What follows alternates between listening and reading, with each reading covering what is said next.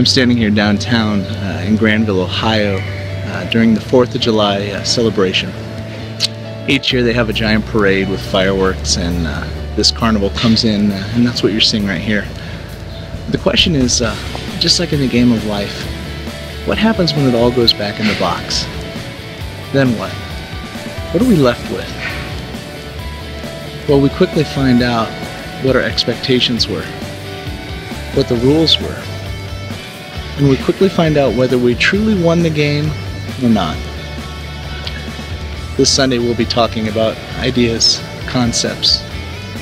What does it mean when it all goes back in the box? I hope you'll join us.